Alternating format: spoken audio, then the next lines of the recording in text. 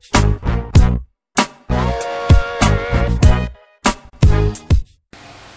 everyone, QBKing77 here from the AC Syndicate team, here to do a video showing you how to unlock the Galaxy Nexus's bootloader. So this is going to allow you to root it and install Clockwork Mod if you so choose, but definitely it will allow you to root your Galaxy Nexus. You will need to make sure you have the Sdk tools installed before you do this video. So go ahead and make sure you follow the video I will link to in the description to install the Sdk tools. So first, follow that video and then come back to this video and follow this one. This will be the first step to your rooting process. And then once you're done with this video, click on the other link in the description of the video and it will take you to the how to root video after you unlock your bootloader. I also want to make a side note that this unlocking your bootloader will wipe your data and factory reset your phone, so make sure you back up everything, your pictures, contacts, apps, games, messages, everything, even on your storage as well. So make sure you back up everything. So you're first gonna need to click on the link in the description of the video. It takes you to this site, how to unlock the Galaxy Nexus bootloader. Scroll down. You're gonna need to first ensure you have the drivers installed on your PC. So click on this Samsung driver. It might take you to Samsung's website. Click on software and then click on the driver right here. So right there, click on that. And once you have your drivers installed, now go ahead and obviously have the SDK. You're going to need to download this Fastboot file. So download this Fastboot file. It will show up like this, fastboot.exe. Keep it and let it download. It shouldn't take long, as you can see. And once that fastboot.exe is downloaded, go to your downloads folder. So as you can see, fastboot.exe, right click on it and hit copy. So copy fastboot.exe. Now go to your C drive where I know you have that basically your SDK, and go to your Android SDK folder.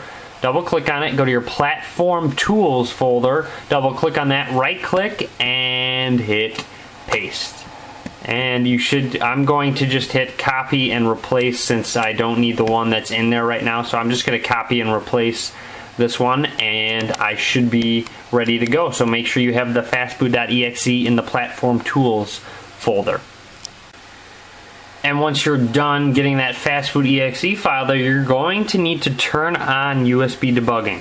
So go to your Galaxy Nexus and press menu, or go to the settings and then go to developer options. Scroll down, go to developer options. I know this is a Nexus S 4G, but bear with me guys. And make sure USB debugging is checked up at the top. So ensure USB debugging is checked up at the top, and now you can go ahead and plug your Galaxy Nexus into your PC. So go ahead and just plug it on into your PC. And once you have USB debugging checked, go into your Android SDK folder. So go to the C drive, go to Android SDK, and go to the platform tools folder.